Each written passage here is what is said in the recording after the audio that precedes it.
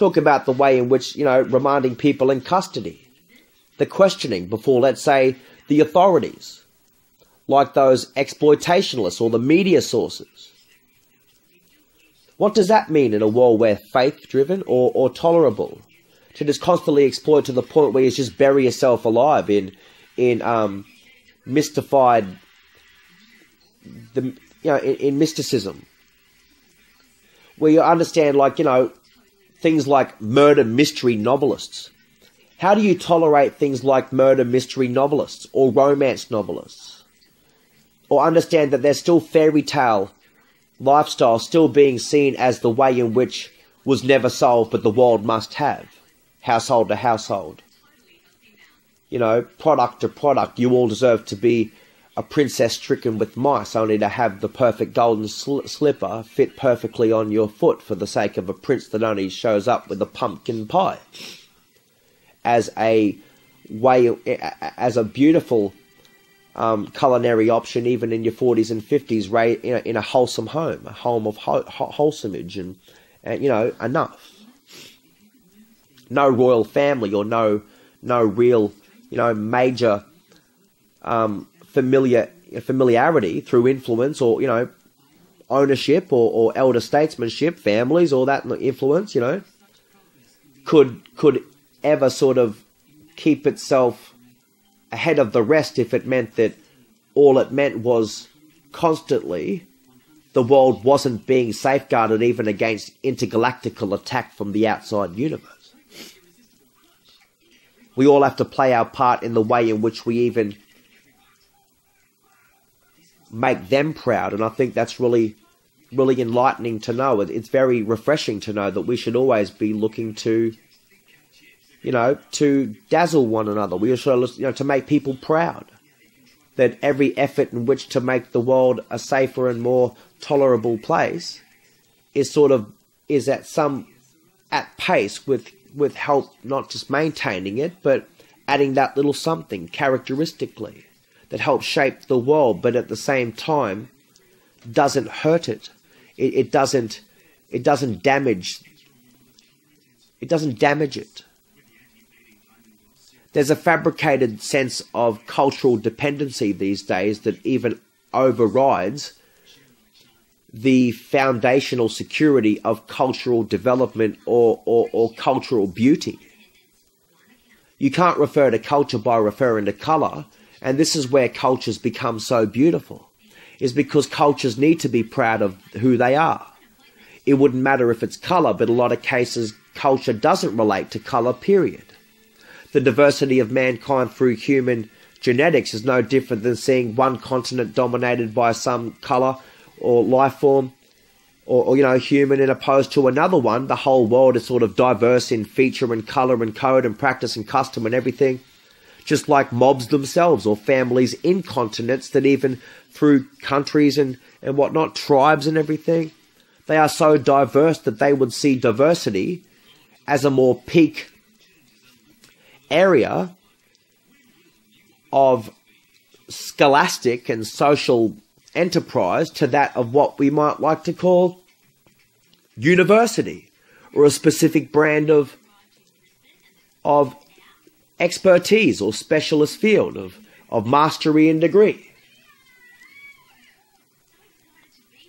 To be it compulsory that people should know. Well, why do the cultures constantly have to suffer? Because I'll tell you why. Not even cultures are fit to hear it. Cultures don't even have friggin' faith. They don't even tolerate it. And they become basically, literally, they become faggoted. And I mean brain fag on the issue. They become really, really sort of fucking idiotic. There's an idiosyncratism at stake, idiosyncrasy, that makes people sort of crawl back into a hole. Where if they sort of make one tiny move, like little characteristic, little tiny change, they tend to damage it rather than to people to see it as just something to fucking shrug off or bump or to roll with it. Better to hear it than not hear it. Or better to sort of to hear it from the right person, knowing that, you know, the propensity level of that person wouldn't actually fucking hurt a fly, but to say it, well, better to hear it from someone. It's no different than hearing it from your minister, or no different than hearing it from a elder, or no different hearing it from the goddamn arch nemesis of your mind, which becomes the actual tolerance. You got to be able to see it before it gets there. So you can't have faith in the fact that that becomes the ultimate game changer. That's where the media sources, they and people like that, the questioning quality of those custodial strengths, to put it into the public perspective, and you wonder why the cultures are seen as an absolute erratic rat race of malignancy. It's malignant. It's become so stagnant that not even the friggin' politics can outweigh the humanitarian aspect anymore. Because it ultimately, supposedly, at the heart of all the multifaceted power and strength of even government or military is that of, in fact, humanitarianism, which is ultimately always seen as an objective cosmopolitanarianism, to see fit to inject your role and privilege to help and to assess and to help through effort and strength and pliable, resource, anywhere you can to maintain the stability and strength of especially cultures, so that cultures can survive too. The world loves character. People love characteristics. People love individual characters, great and small, unique and bland, or whatever. Unique and boring, or unique and average, or unique and ordinary, or something, I don't know, unique and goddamn mediocre.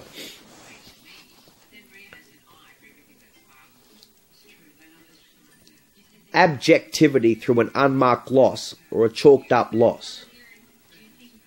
What do you think that is? That's like saying that if you fight for a foreign land, you will never have a home to go back to. If you're having to argue with a friggin' feminist and they haven't fucking marked the loss up yet, or chalked up the loss, it's no different than having to say, well, sometimes you have to abjectly get up, throw up, and fucking leave those conversations. The simplicity of poverty's onslaught against concept always says that, well, people don't even like people amongst their own culture. Well, women don't even like women. Some women just want to fucking scratch and punch the fucking eyes out of others. As much as women want to stand by the man and not ever see the sort of, the debate of friggin' equality even sort of be seen as a half-assed affair, not bring the best out of equality. Because yes, people want equality, but the world isn't even readily fit for it. Some countries aren't even ready for a republic, even though they're headed straight for one. Dispelled sequences that coincide with the outlay and, like the faith, be it the predetermining factor to what's ultimately the outcome is. What is it to understand high definition for the neurologically deaf?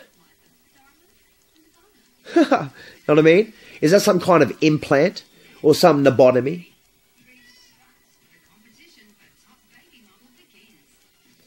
To ever say, your surviving employees just aren't young enough to know it all. They're like low-budget gimmicks, always surviving on a departmental concession, even if the elder said that they can do it. You can't force people to do something they're not really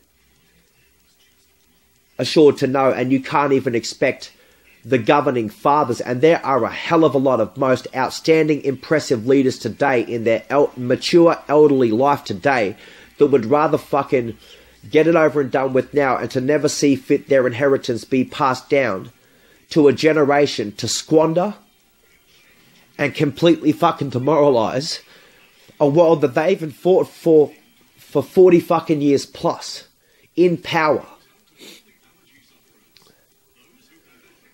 To all be just sort of, just fucking washed away in a friggin', in a canter of where the whole world becomes, again, like I'll friggin' say it, a three-legged egg and spoon race in a friggin' potato sack trying to commit to a magic mile. a miracle mile. The world becomes a friggin' three-legged egg and spoon race in a potato sack trying to complete a miracle mile or a magic mile marathon. It cannot be like that for them, for you, or anyone. But the only way it can, so that they can feel some reassurance, is to know that, yeah, because society, the world changes. Through diversity, the world does change. But we need to know always that we don't fight for change. Let me echo this and highlight this so that you can actually bold cap it, italic it, whatever the hell, underline it, just highlight it like footprints on the goddamn, so that the glossary becomes the footprints on the front cover. That we don't fight for change. We fight to not change. We don't fight for change. You need to know that we should never fight to change. You need to fight not to change, because the same way you say, right, that you don't need to be afraid of change, you need to be afraid of not changing. You need to be afraid of not changing. So even as you change, we don't fight for change. We fight to not change. That's what it is to just simply struggle through the ages. That's what it is to simply be able to contest the quote, to contest the challenge, or to just basically see all challenge and to square up appropriately, so as things change, the characteristics, we're just simply at pace with it, so that we don't ever change. We fight not to change. You don't want to change who a country like these are, like mine is. You don't want to fight for a different system, the one that ever started itself on a foundation like this. For even an empire like the British Empire to complete 2 goddamn bastions to get to this friggin' point. And not even friggin' know it all themselves. Countries are quick to jump on it. Or throw a bastion, or throw yourself into a goddamn Children of the Abyss affair. You can't be like, living in a water bubble, trying to educate a friggin' water bubble. Or talk to a water bubble, only to go on to educate a tree stump with no one sitting on a tree stump. Where'd the tree go? And how did the utility, how did the tree get used? How do you cut into the wood? What are you doing with everything? Transaction not relating to finance and concession not relating to welfare. Saying high definition for the neurologically deaf. High definition is not the power of sound resolution. About friggin' high resolution. Well, high definition is not the power of sound resolution. High definition for the neurologically deaf. Faith in what you hear. Tolerate. Really? What is that? A family fun parlour? For pre-existent survivalist concepts. For street beat managements or something. It's all corporate conscription. A reckless abandonment highlighting the desperation. Highlighting simplicity of concept dissolving the unnatural framework or the environment as a thickened foil or even a hazard, where poverty, like the generic brand assault against authenticity, generics brand assault against authenticity, referring to the identity or how we identify things, even authenticity versus authorization or authority itself. People, it all goes down the same. Well, in any predominant fashion, the proceedings commenced against someone through a copyright distribution facility like Planet Earth, or the factors that warrant the world we mould into,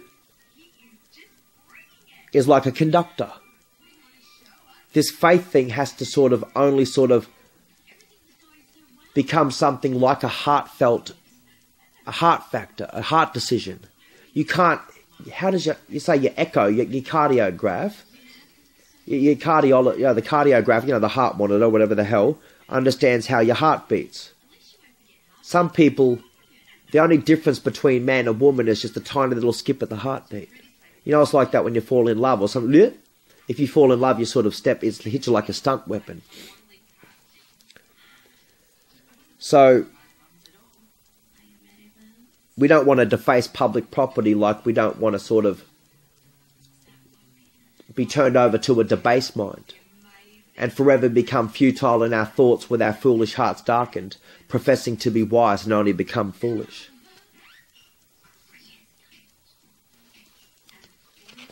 We have to have more ingenuity at our greater control and never sort of at the same time pretend we're the continual pathway for mankind is going to see us if we just sort of have faith that the whole world is peaches and cream and that all our Christmases are going to come at once.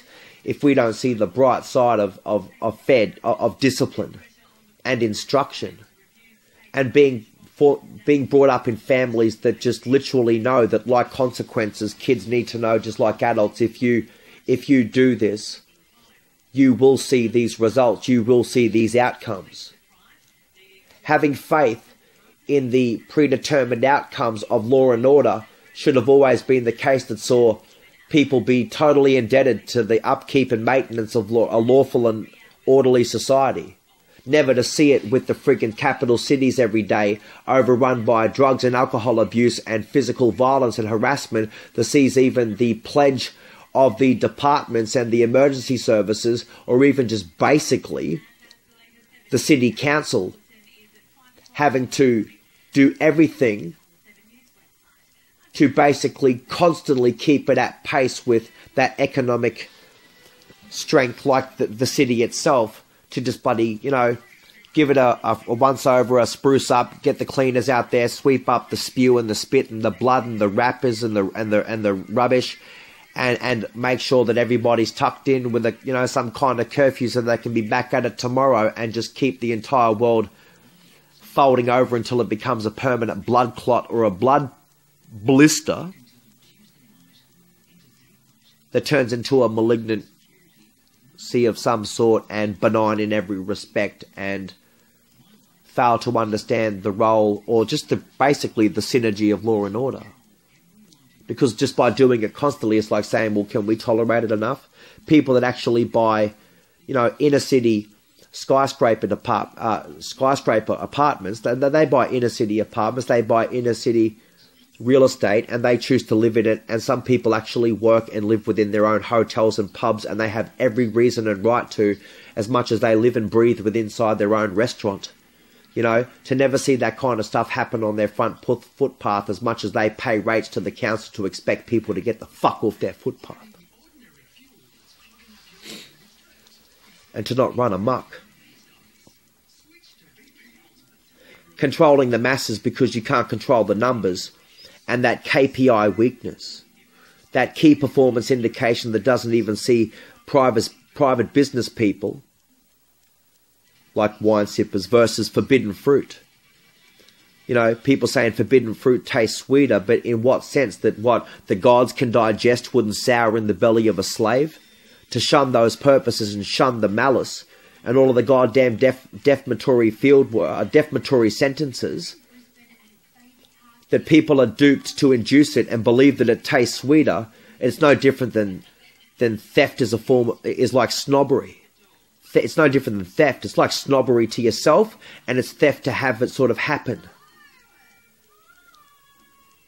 Mass productivity, like the commission's trade, be it objective cosmopolitanism, those modified sequences, coupling with fear and everything that requires security and stability, evidence and materialism all folded into one. Faith in it? No way. The ratio of goddamn science. Percentage ratio, but then what the hell fucking ratio? Forget the percentage factor. It's all about people and power, and then power and percentage.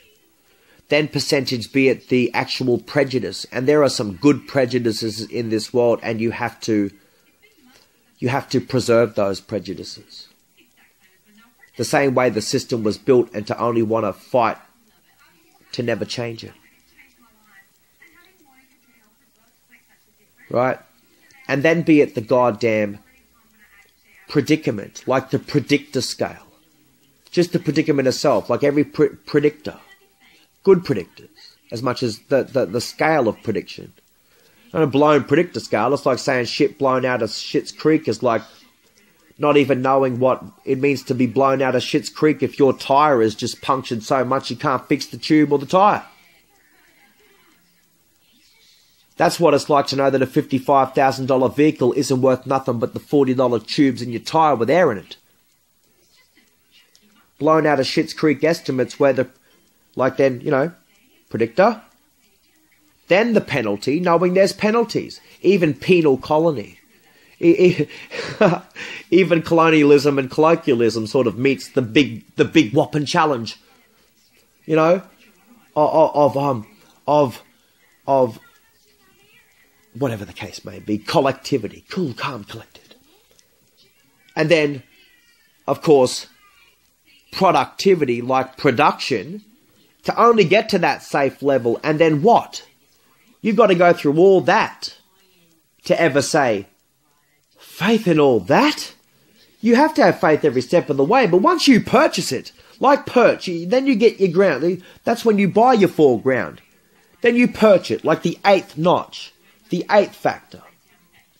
People, power, percentage, prejudice, predicament, penalty, productivity, and once you go through all that to be on the safe side, then you perch it, like your land and house, like your goddamn shop front, your business space, like even your parked estimate, and even to purchase anything like walk into a shop, purchase something. That's like your heart. That like faith, it's sort of resolved and you just sort of tolerate it. Rather than have to have faith that what you buy you don't have to take back. Or that when you purchase something you build your house upon it. Love's bigger than your whole house, to say you want your whole house full of so much love that you never want to leave it.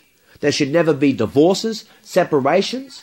That's a big asset in this world, to ever take for granted the liability behind two people forging a document.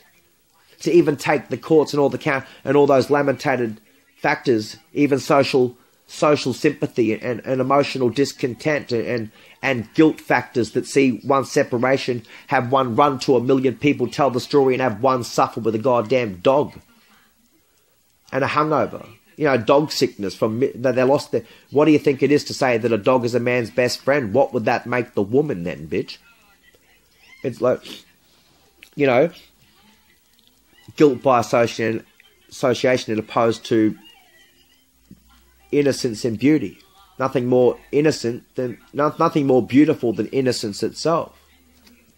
Purchase that factor and only know that, hey, you wonder why God is a big question, and why tolerances and faith sort of coincide with the way in which the world park brake on the estimate of revolution, only to find themselves in the same friggin' war again, never understand the revelation and the light, the bright side of what we know today. Our kids know and we know, and yet we would have never known that until a time like this, to know what it is we're tackling, what it is to understand the precautionary measures and the steps at play, so that just rather than see it like a 3-legged egg and spoon race in a potato sack facing a bloody magic mile, or few sheets in the wind, a bloody 2-pot screamer, or what it is to sort of be so docile and manageable that it even takes away your strength and security and your stability to stand on your own 2 feet and govern your own life, so that every time you walk down the street or place provisions in front of you, so that have faith in that without even having to think about it, right? It validates you. It validates your space as much as it validates your continuity. Not even your constituents should be able to break you from a house that corrects itself. You have to be able to only be in subjection to a world or subjection to everything that happens and still live. Even if it means through those changes that we constantly scrutinize and worry about would see us even at a time like this in the 21st century constantly fight the con. Say you're a professional, but say at the same time you're an institution. How dare you damage my institution? When you're probably no different than a goddamn prostitute, just sort of on the corner for everyone's inconvenience, asking people to be out of pocket to fuck you. Now, how the fuck does that make anyone a professional, a prostitute, or even a reputable institution to see even poor Korea, North Korea, be robbed like a typical bloody convenience store that kept telling everyone, but he'd come back and rob the convenience store owner on the corner, on the peninsula. It might be a classic case like that, and just like a rebellious free world showing up to want to steal from them. And you know that actually Koreans, and I'll say this truly openly, just for the sake of some, totally left field highlighted factor in the world like this, the Cold War again. Koreans are some of the most spiritually clean people on planet Earth, and this is before, during, and after even talking about it, with every second that ticks by having said it. They're not even religious, some of them. It's all resolved in their heart like that. It don't even... The body asks questions, the head simply doesn't. So they wouldn't even understand religion, let alone friggin' atheism. It's just such a harmonious / tranquility that some of those people live, that they don't even... They're some of the most spiritually clean people. It hadn't been dirtied up or infected by that stuff, even if it meant through the ages they fought to even still have to fight not to change that. Or to wonder why, what it is to, to understand why people, it wouldn't matter any people around the world, families included, why they fight to safeguard the immunity of their civilization and safeguard the immunity of something so spiritually pure and sound that, like a legal tender, like a tenable but yet plausible realm of commitment, the entire world gets built and revolved around it, and to know where the creaks and the cracks and those little goddamn fractures have set in to the point where it compromises the entire slate.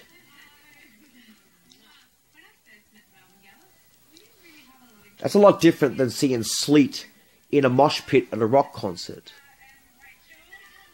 and and call that sleet in a mosh pit at a rock concert that slate. That's pathetic contrast of comparison. Because people worship. In this life, people tend to either worship someone or something. And the thing is, people actually do.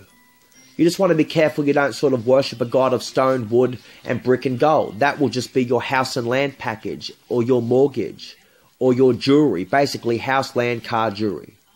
Your jewelry and your cars, your jewelry and your girls, your house, your car. You slave your guts out to that. You worship that mortgage and slave your guts out to that like nothing else.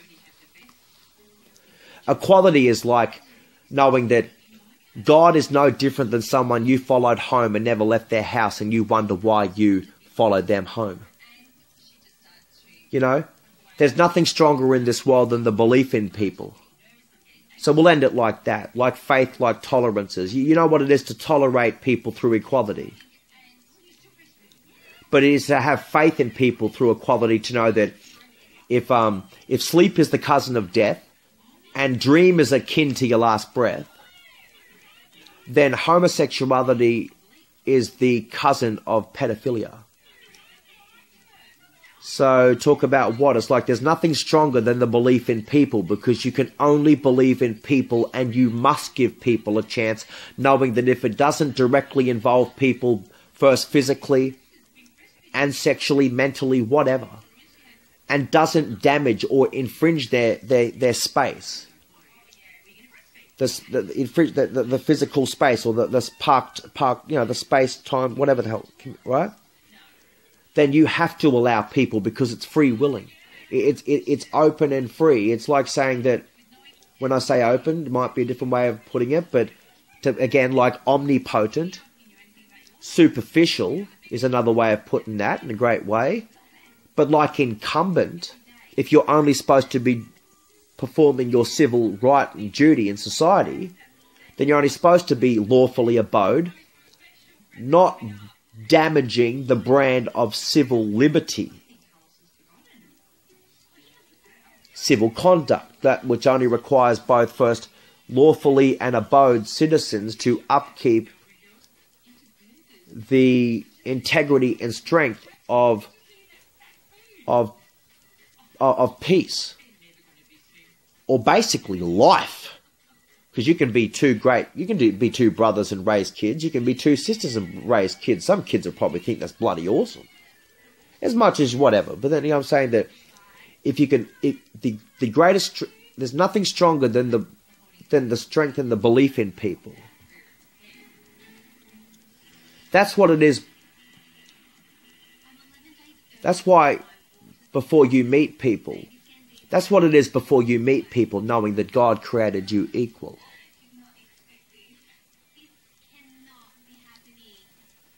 You know, like before meeting someone, that's why if someone is your brother, you respect them. If you respect them and you know that you believe in people, like believe in your friend, believe in your sister, believe in a person, believe in a colleague, an associate, an affiliate. You believe in world leaders as much as you believe in the average person walking down the street. You even see with a hat and you say, that person's always a nice person. You know, or you can always, the only person you can sometimes trust is a perfect stranger, and sometimes it takes someone to be more concrete in integrity, that isn't sort of intertwined and involved in everybody's area of smut and scrutiny at the same time, speculation or skepticism. As dubious and as daunting as that factor it can be no different than having to be scared and absolutely afraid of being a first-time parent. Then you wonder why, that's why before you meet people, God created us equal. Because when you went on to respect them and know that you respected them and they're your friend, that's why you believe in them. And that's what it is to be equal. That it's always liberty first. If you don't get liberty right, equality will never work. That if you fight for foreign land, you won't have a home to go to. It's like saying that if you fight for feminism, you'll never have a man to go back to. And you will never improve the equality of women and children, especially children, it wouldn't matter if they're boys or girls, by forever denigrating and playing on the fears of men, especially to women and children. So like equality, never underestimate the power in which prayer and supplication has in a world born into it with nothing, ultimately requires peace and restoration every step of the way.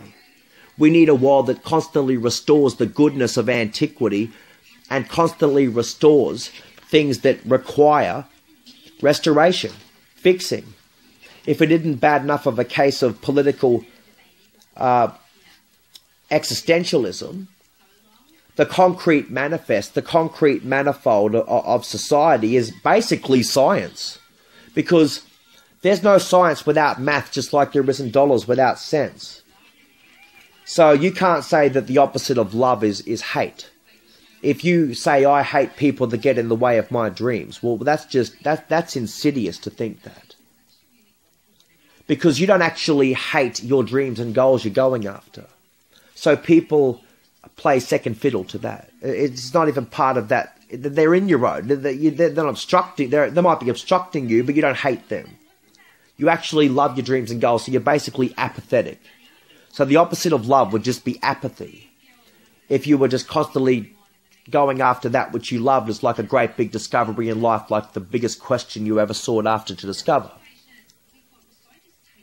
And that's what it's like with God, and that's what it's like with equality. At the same time, that's what it's like with faith. But all those sort of three things is contrary, if not sort of at pace, with what you ultimately need to prioritized, like a proprietary, like an established standard. You can knock on those opinions, but you can't knock on you can knock on those standards, but you can't knock on an opinion. You can knock on wood, but you can't knock on an opinion. There's always standards. Can't have double-mindedness, double standards. It's all right for me and my kids to practice, but it's not all right for people and other kids to practice. That's like saying that there's only a specialist field where people are just a historical an historical platform for reputation and decoration, in opposed to others that basically become the chronological strength and concrete manifest / manifold to all of the ingenuity at stake that never ceases at pace. That standard, like a goddamn car that works perfectly every time. Standard as fuck, so that when you put the floor, like, cock the hammer or pedal to the metal and punch that goddamn accelerator, that engine is purring, revved fucking wickedly, standard as fuck. Absolutely standard. You're hitting 190 clicks and it's just purring. You're not even hearing it. You don't even hear it. Faith in that vehicle.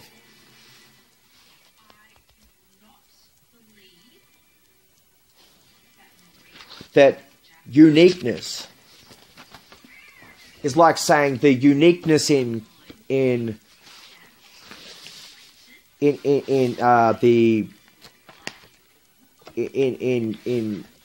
faith cannot be the same as knowing that righteousness is more original than sin, and that every child is as antiquitous as that before they entered the world without concept. That the restoration factor was no different than protecting the uniqueness of their copyright, the uniqueness of their mortality rate, the uniqueness of their strength, the uniqueness of even heaven and earth that they pioneer, the uniqueness of dignity and power, the uniqueness of harmony and tranquility, the uniqueness of wealth, the uniqueness of friendship, the uniqueness of valor, and the uniqueness of trust. Even entrusting them, even the stealth capabilities. Say sell one, sell a million. I say for people that do it for those that they don't know and don't owe, even if it be your constituents, you wonder why you're so dedicated. Because you have no power. You wonder why you're so dedicated, sell one, sell a million, for everyone that you don't know and don't owe, because you have no power. It's a debt assessment even at an entrepreneurial level, where faith in what? You don't have it. You can only tolerate it. To be in subjection to it, to all things, and still live, is to understand the uniqueness of peace and restoration, be it the uniqueness of tolerance, in opposed to faith. And it's like that with never, to just wrap it up and go back to the beginning where I said, you can't ever say a child's independent. If you only want a child to be able to be formally instructed, you want a child only to be autonomous, and a child to be omnipotent or omnipotent, and a child to be incumbent, because that's the way in which they formulate government, and you expect it no different, be it righteousness is more original than sin, then don't make it so difficult for them to have faith in something they're forced to make a contextualized effort to get the hell around it, like staring at a stiff horse in the arse, only to ever look at a stiff horse in the mouth. Look at a gift horse in the mouth, sorry. Don't make it so difficult that they're forced to make a contextualized effort to get around it like a stiff horse staring at a stiff horse in the arse, when they're constantly faced at looking at a gift horse in the mouth. Pathways are inevitable, but righteousness is more original than sin, and we can do with some goddamn better governments or parliaments more tolerable of each other than just faith and hope that they're going to somehow continue to find congeniality in areas that still to this day spark and fuel the envy of all the goddamn vindictiveness and resentful people at power and prejudice. Because it's the same goddamn fuel and power, envy, that brings about vindication as a result. So you have to always be careful what you tread. You tread a pathway of consistency and never a pathway of goddamn meningitis, you know. God, what the hell is meningococcal?